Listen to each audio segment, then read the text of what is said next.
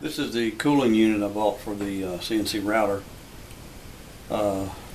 Consists of a heat exchanger, which acts like a little radiator, and a small pump that contains a reservoir for the water.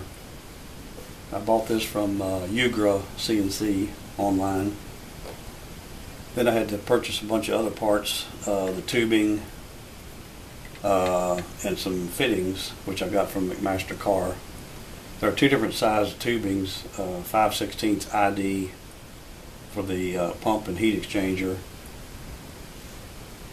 Then I had to convert it to 1/4" ID to go to the spindle motor.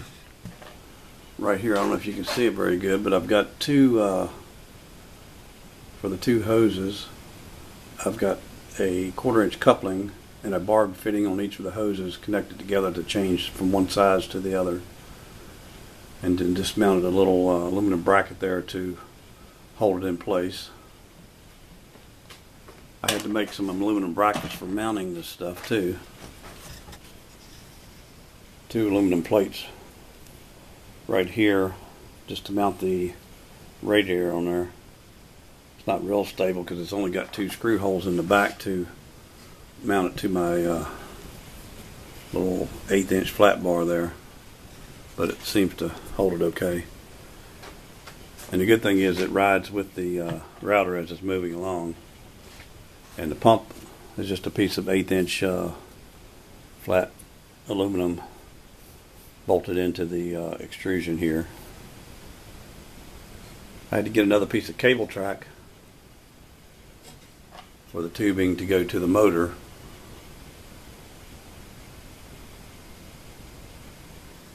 Made another little bracket right here that consists of just a piece of, I believe that's 1/16 thick aluminum flat bar screwed to the aluminum plate here, and two holes with two rubber grommets just to protect the tubing so it can move back and forth as the Z-axis goes up and down. There's another look at the brass coupling. Change from one size tube to the other.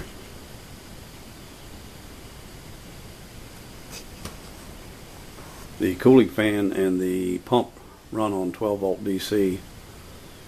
So I've got a 12-volt power supply plugged in underneath. And of course the wire to power that rides in the cable track with the other cables and goes down to the panel box.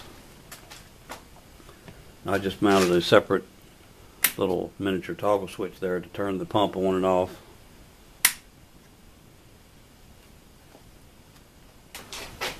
The pump and fan is very quiet. I've got the circuit turned on now. I don't know if you can see the fan turning or not, but there's a little blue light in the pump that lets you know that the pump is on, because you can't hardly see it circulating through the tubing, but it's very quiet. And it seems to be working pretty good. Before, if you ran the router for more than 5 minutes, it started getting pretty hot.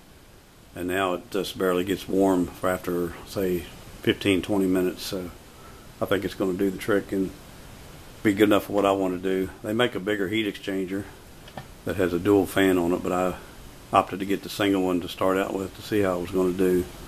And it seems like the little pump with the small reservoir is going to be sufficient. I think it's 79 gallons per hour or something like that. So that's the cooling system. Thanks for watching.